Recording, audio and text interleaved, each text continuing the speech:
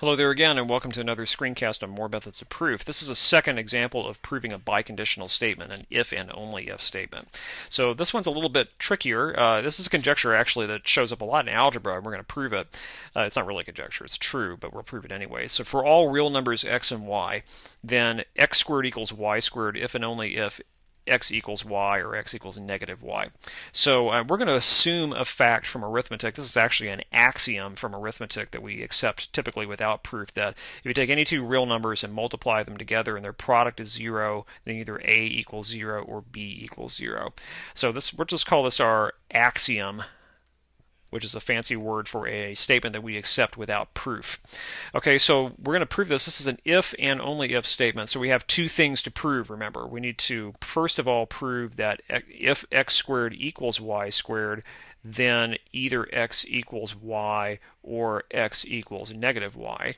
And then we've got to prove the converse. The opposite direction would be if x equals y or x equals negative y, then we want to prove that x squared equals y squared. So there's our first part, our second part, and we're going to prove that just one step at a time. So let's prove the forward direction first, in which we're going to assume that, we're going to prove that if x squared equals y squared, then either x equals y or x equals negative y. Put that either. Okay, so let's set them up here in a little bit of a no-show table. Note it's still a conditional statement. We have a hypothesis and a conclusion. The conclusion has an or in it, so it's a little strange, but we'll see if we need to invent anything new when we get there. So here's where I'm going to put my steps. Here's where I'm going to put what I know. And in this last column, I didn't leave enough room for this, but I'll write the word reason. That's where we're going to put why we know what we know. So we'll start with the hypothesis. We're going to assume that x and y are real numbers such that x squared equals y squared. Okay, that's the hypothesis.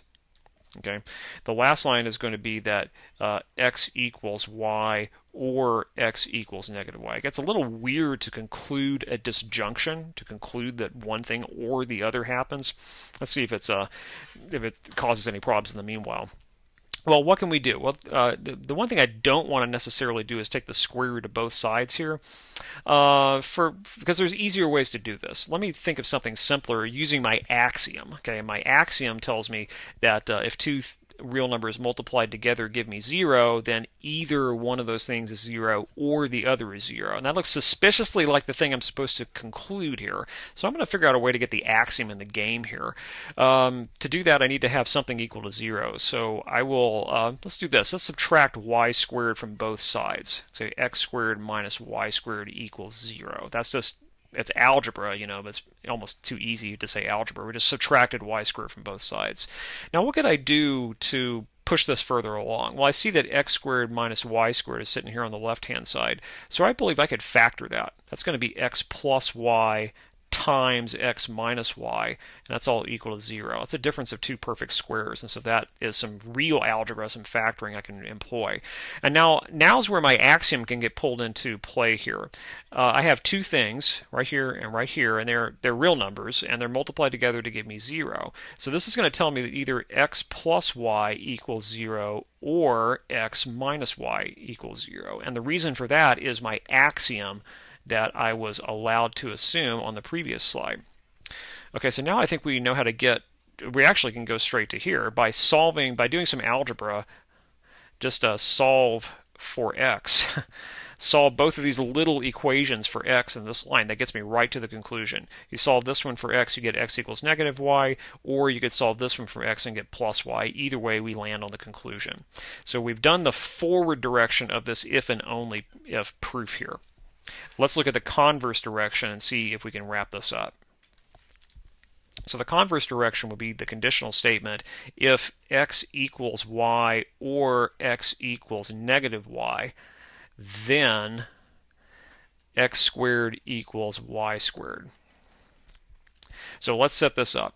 Let's go to our step here and what we know. And over here, our reason for knowing it.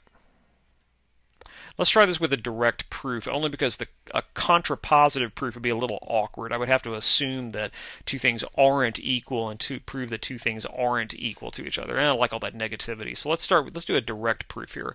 So we're going to assume that either, I'll put the word either in here just to emphasize, either x equals y or x equals minus y. Okay, and that's the hypothesis. Okay, and the conclusion here is going to be that x squared equals y squared. And we don't know, again, why that is true just yet. So let's think through where we want to head with this. I've assumed that either x is equal to y or x is equal to negative y. Where I'm headed is to say something about x squared. I want to say that x squared equals y squared. So let's start by just writing x squared. Okay. And what could that possibly equal? We want to say y squared, but let's see what we can do. So either x is equal to y or x is equal to minus y. So one of the following two things is true. Either x is equal to y squared or x is equal to negative y squared. And that's really just substitution. Okay, I'm substituting either y or negative y in for x, substitution. That seems a little strange. There's really two possible cases here. We're going to talk about proof by cases in a separate screencast a little later, but I think we can handle this much of it now. If I want to say something about x squared and I know something about x, I can substitute one of two things in for x, and here I'm just doing that kind of simultaneously. And let me work out the right-hand sides of those equations simultaneously as well. So x is equal to y squared, okay, or x is equal to x squared. I'm sorry, I left the squared off. X squared is equal to minus y squared, but we know that's equal to y squared. Okay, so that's algebra. This is carrying out the operation on the right-hand sides. Okay, so in either case, I come to the same conclusion that x squared equals y squared. Either way. Okay. What's the reason finally for this? Really, I guess algebra again is the reason for it. Because I did the squaring and it worked out the way that it did, that gives me x squared equals y squared in either case. Okay, so let's recap what we've done. We have proven, go back to the original statement here, I've proven that if you assume that x squared is y squared, then either x equals y or x equals minus y. And that was thanks to our axiom from arithmetic. And if I assume the opposite, then or assume the converse, I should say, if I assume that x equals y or x equals minus y, then x squared equals y squared, just basically by substitution in pure algebra. Since I've proven both the forward direction and the converse direction, the if and only if statement is now proven.